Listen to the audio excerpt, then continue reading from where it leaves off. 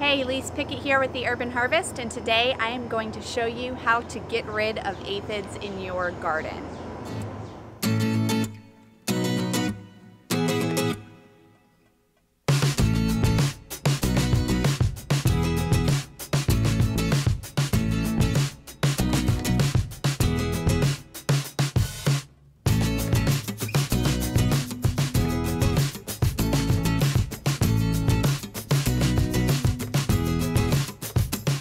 So aphids are a super common problem here in Florida and elsewhere across the country, especially this time of year. They just seem to go crazy in the heat.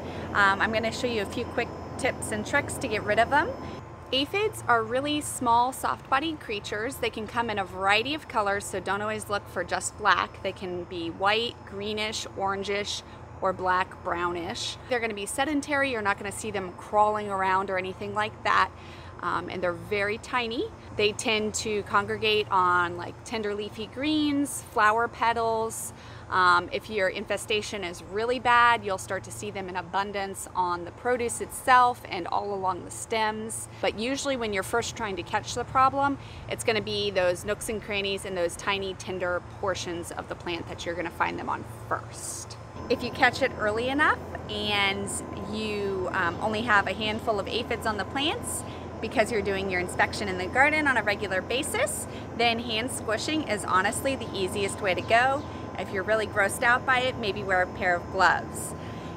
Next step after that is blasting off the plants with a hose. That will get most of the aphids off of your plants.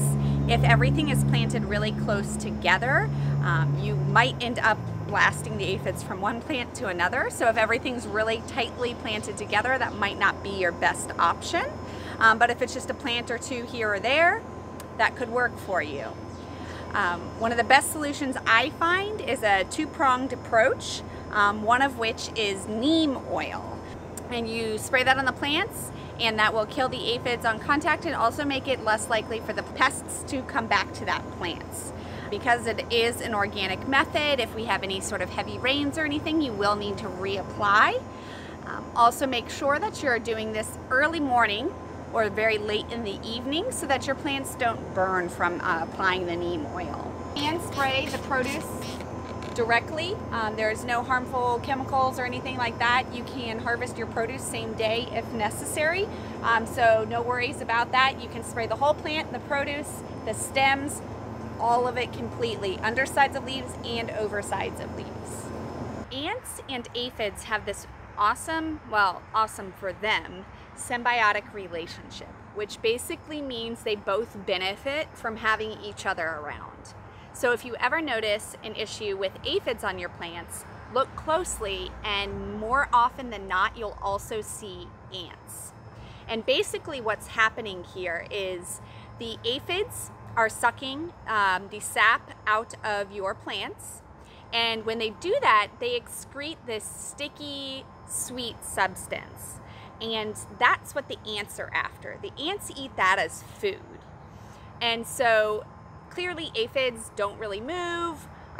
They're just kind of soft-bodied, very easy prey for things like ladybugs. Ladybugs kill aphids. They go crazy for aphids.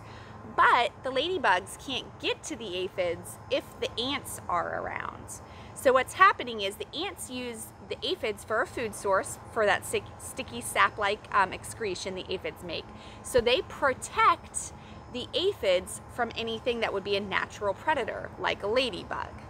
So you'll see the ants actually running up and down the stems, moving the aphids around the plants, and protecting them from any would-be natural predators.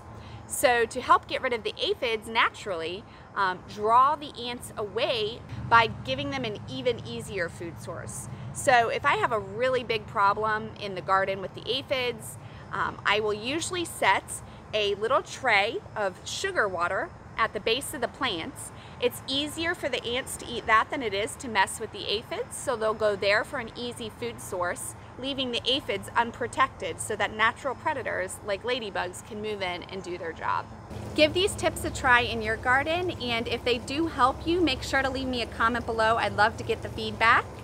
And while you're down there, make sure to hit the like button and subscribe to the channel so you're notified every time a new video comes out on Florida-based vegetable gardening. Have a great day.